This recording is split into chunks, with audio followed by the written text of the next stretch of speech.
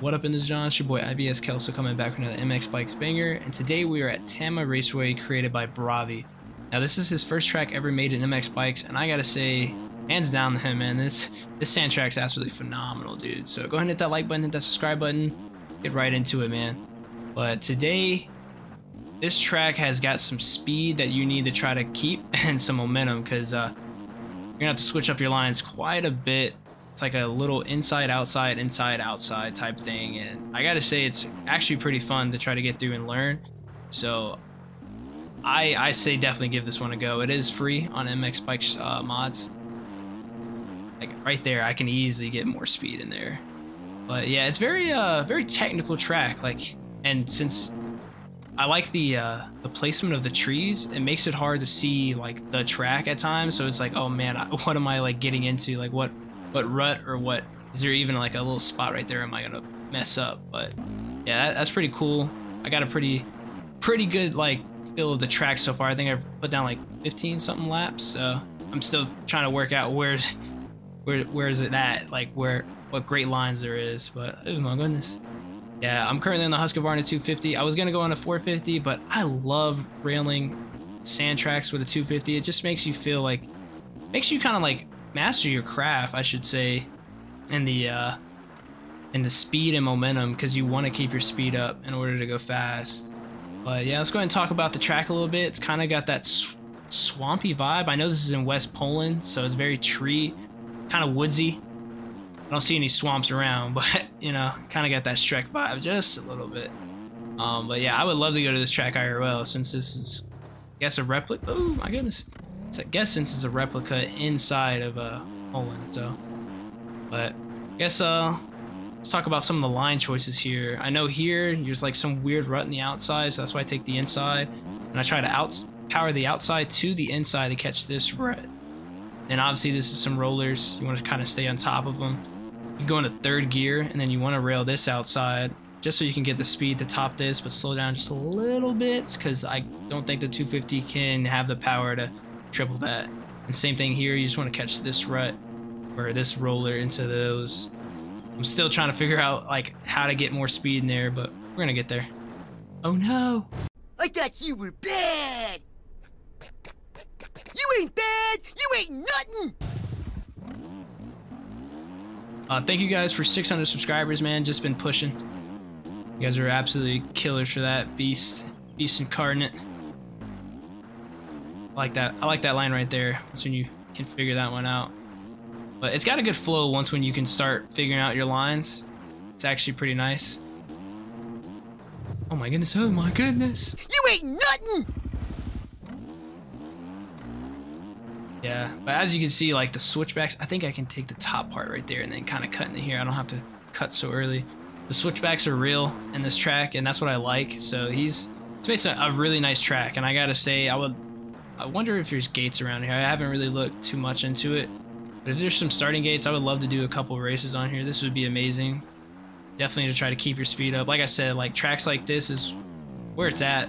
Try to like understand momentum, and this is what you can bring into like regular tracks. Now, yeah, see this right here, that's what I was talking about. That road right there, like you have to take the inside. There's just a no-go. It doesn't make any sense. We can come into here. Kind of stuck on this HUSQVARNA though, not gonna lie. Like I've been trying to ride other bikes, and it's just like, man, like nothing's more consistent than this bike for me. Uh-oh, see? Little OJ. Yeah, it's been absolutely a beast. I am coming up on also 300 hours, so I'm gonna be making a video on that here soon. That should be fun. I love making those little videos, little edits, kind of just get the feel of everything. Now, let me know down in the comment section, should I start working, if you guys made it this far. I always got to say that, if you guys made it this far, and you guys are willing to comment. But comment down below if you think I should start working more on Supercross, kind of getting the feel. I have the gist of it down, but I don't have enough of it down, you know what I mean? So I feel like I should start working on it, but I think I have time in it to work on it, I mean. But yeah, I don't know what else to talk about right now. Oh, let's talk about wall riding. That dude's sick. Man, this track, I wonder what I think like an easy clean lap for a 250, maybe a 128, maybe somewhere around there, 130. It's not too long of a track. Something to really warm up on, kind of get that momentum going until you want to go into your regular track, because then you can kind of carry that momentum and speed over. Yeah, I don't want to take this inside. See, if you take this inside, it's just like this little rut right here, or this little bump. I don't know. And then you really have no speed to kind of carry through here. And obviously it's not viable to go anywhere else but inside here. Oh god, oh god, oh god. And you don't want to go the outside here, because it's like the exact same thing of the other corner.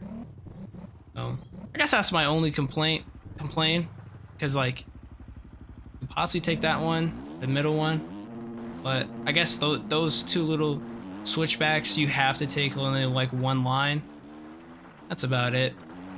Other than that, the rest of the track you can really try to play with, see where's like the best spots for you. You might be 2 or 3 good fast spots in this track, because like I said, gosh man, I'm butchering this whole spot. Oh no.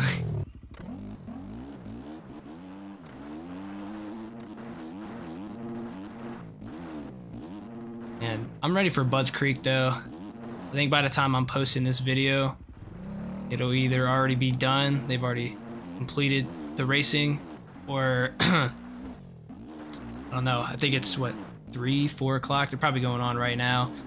Kind of like to save it on Peacock and watch it a little later, but I'm excited for that bad boy. And give her one more lap, how about that, huh? Nothing too crazy, keep her nice, short, and simple. Once again, this is Tama Raceway, created by BROVI, and it is a free track. So go ahead and pick that bad boy up. Take this outside. You know what I like is lately a lot of people's been creating these bangers, and I said it before, but like I just hope everybody holds up to like their standards, because like their first tracks be absolutely bangers, and it's like you can create like an absolute nasty track on the next one. It's like, man, what happened? And you kind of set yourself with an expectation and standard to the community, where they're like, oh, you know, what happened, dude? You fell off that quick, you know? Like, you don't really have to touch. Oh, no! So, I guess that's the only thing I can say is just, if you're going to start strong, just keep staying strong. I mean, I don't know how to make any tracks. I don't even know why. I'm kind of like giving my 2 cents for it, you know? Do as you please, you know? I mean, I'm still going to ride them, test them all out. Just been having fun making the content for all these spots, so. But I think a good amount of practice on this track, maybe a good 2 hours or so. I think I've only have like 40 minutes on it. Like I said, I was only riding a couple laps before I started the video. But I think a good 2 hours on this track. As you can see, like you'll just start getting the momentum and knowing where you need to be. Probably be a killer on this. Ow. But yeah, that's gonna be the end of the video, man. Hope you guys like and subscribe. And I'll definitely catch you guys in the absolute next one, bro. Appreciate y'all. Peace.